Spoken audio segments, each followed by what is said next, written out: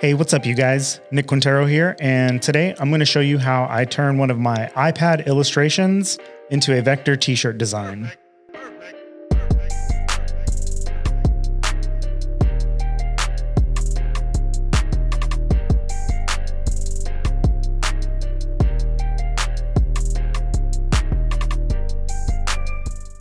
All right, so this is a drawing that I did on my iPad Pro in Procreate, and I used some of their default brushes to get these textures, but I also used some like wash texture brushes to do some of this stroke work up here on top. This is one of my top selling designs on my Society 6 page. So I wanted to kind of give it a refreshing look and update it and give it just like a nice clean vector style so that I can use it on t-shirts in my TeePublic store as well. So the first thing I'm going to do is actually just click and drag this illustration layer over into my Illustrator file that I have behind it. The first thing I'm going to do is click here for my alignment tools and just align to the artboard so it's right in the center. And then I'm going to double click my layer 1, check template. So you can see it'll automatically dim my images to 50%. And I'm going to go ahead and name this Cowgirl Illustration. If you saw my last video, I did not name my layers and I had to do it at the end, and that's not what you want to do. All right, so let's go ahead and get started. Call this layer vector. All right, so the reason I wanted to do this video is because I wanted to show you how I take something that's pretty rough, like something I would make in Procreate, because I like to use the brushes that have a lot of texture, and I like to make sure that my lines and my strokes are really natural when I'm drawing in there, because I want to achieve a nice like hand-drawn look. But in Illustrator, I like to make things kind of, a little bit smoother. I'm going to use the pen tool and kind of trace over these shapes that I have here.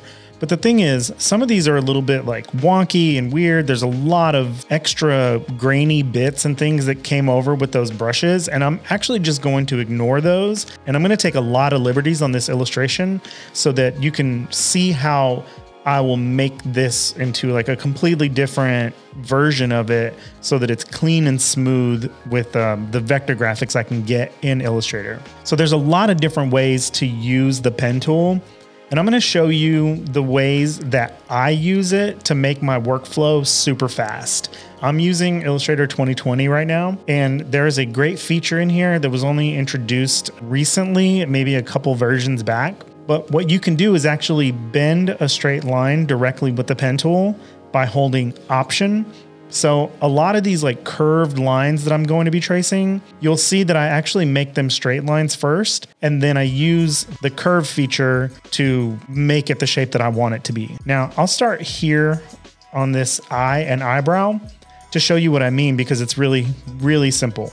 So I'm just going to click with my pen tool to create one point. Then I'm going to drag over here to this other side and create another point. And then click up here on that point, and then come back around to this one and create this nice little polygon shape. Now I'm going to hit D to pick my default colors, and then I'm going to click backslash to clear out my color here to transparent. All right, so making sure I have the pen tool selected, I'm going to hold Option.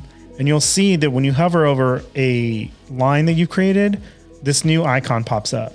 Now this allows you to just keep holding Option and click and select this path and curve it to whatever shape you want. Now, if you just move this around, you can really see how it goes, but I'm just going to line it up as close as I can to this original piece here.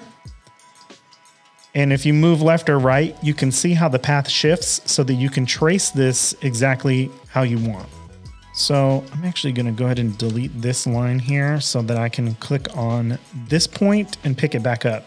And I'm just going to create a nice, simple, straight line shape around this area here to get the basic idea and outline of what I'm going to be doing here.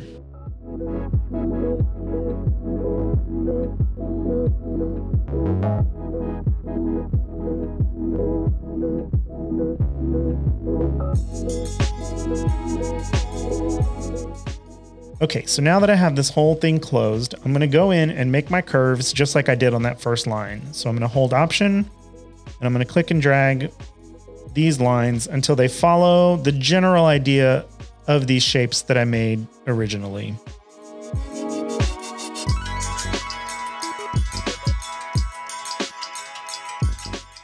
All right, now you see how I have these sharp corners here on this part, but this line isn't necessarily very sharp. That's because I'm going to use the rounded corner tool. So if you select any point that has a sharp corner, you'll see that this little handlebar comes up here and it allows you to just pull it and curve that line as far as you want. Now you can take it all the way in, or you can make it really tight and small, but I'm just trying to follow this line, so that works for me. I think I'm actually going to curve this one a little bit too, even though the original drawing didn't really have a curve right there.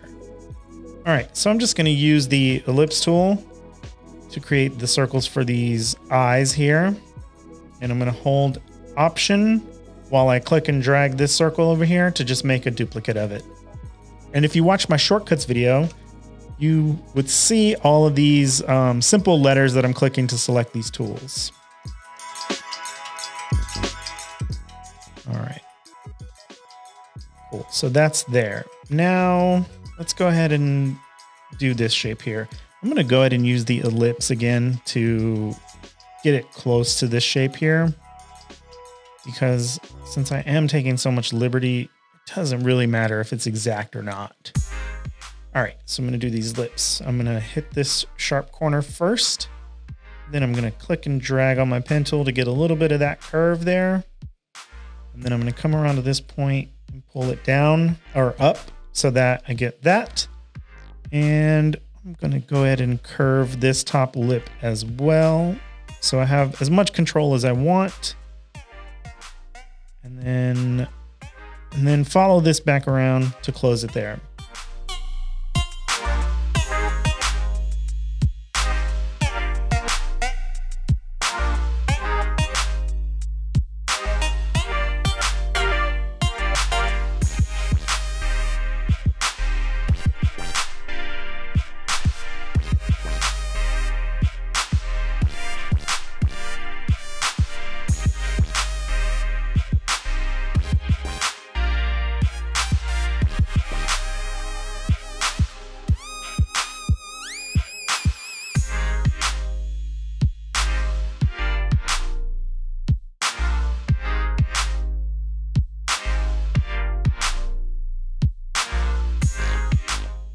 All right, I'm going to leave this line straight because I'm going to create this curve when I'm drawing this bandana. So let's go ahead and start down here on this sharp point. I'm going to use that point, this one. If you're used to just creating, curves with the pen tool in the original, classic way that it works, this might be a little confusing, but to me, it's worth the learning curve. No pun intended, because it just really makes things go so much faster. I am going to go ahead and click on this point here just to make sure that all of that stuff is meeting in the same place. I'm going to just bring this around here and maybe just close that off sharp right there. And then I'll pull these curves.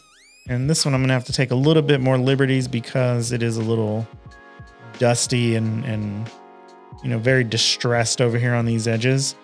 I do want to make sure that this one crosses that point as close as possible, because it'll help me out a lot when I start using my shape builder.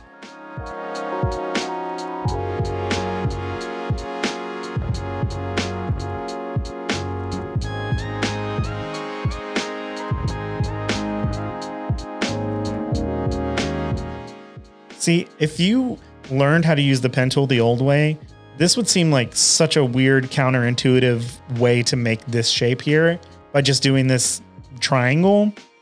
But if you really take the time to get used to it, I mean, it's so worth it. I mean, look at how easy it is to get that path so close to where it needs to be. And especially if you're taking liberties like I am, I mean, it's a no-brainer. All right, so now I'm going to use the shape builder tool. So what you want to do is select all of your paths. I use Command A, and then I use Shift M to go to the shape builder. Now you've probably seen this in a lot of behind the scene videos of people making logos. And there's a lot of videos of people, creating like tons of different, circles and overlapping them. And then, you'll just see this crazy whole mess of weird circles and things. And then all of a sudden they start deleting things inside of it. And then it becomes, like the Twitter bird or something weird. So this is the tool that they use to do that. So again, select all and Shift M. So basically what this does is it'll start to auto select different parts and pieces where they overlap. And what you can do is merge or subtract these pieces automatically. And I'll show you what I mean. So you see how this plus icon comes up here on my cursor? Basically, if I start to click and drag across two paths, when I let go, it'll just merge them automatically. So I have these overlapping shapes here. I'm just going to click and drag between them both and create a solid shape.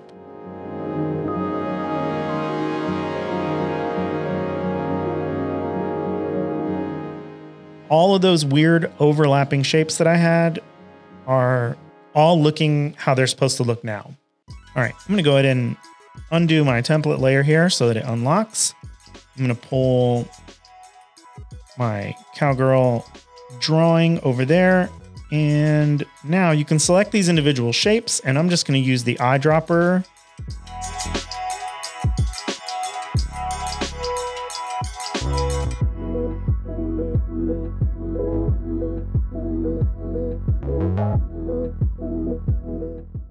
So Illustrator has Pantones built into it as swatches, and I have mine ready to go usually at all times here.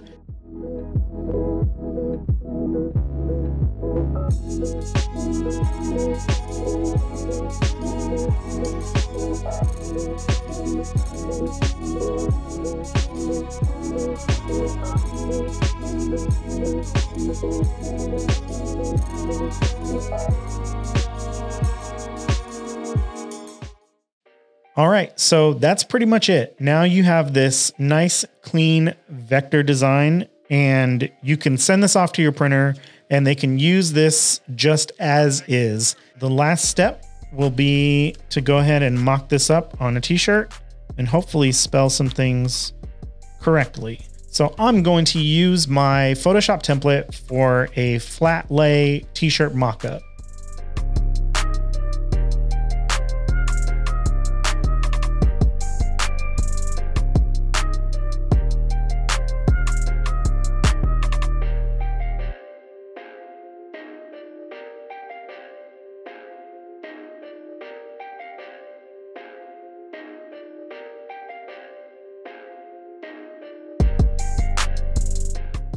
All right, so that is how I take my illustrations and convert them into vector t-shirt designs.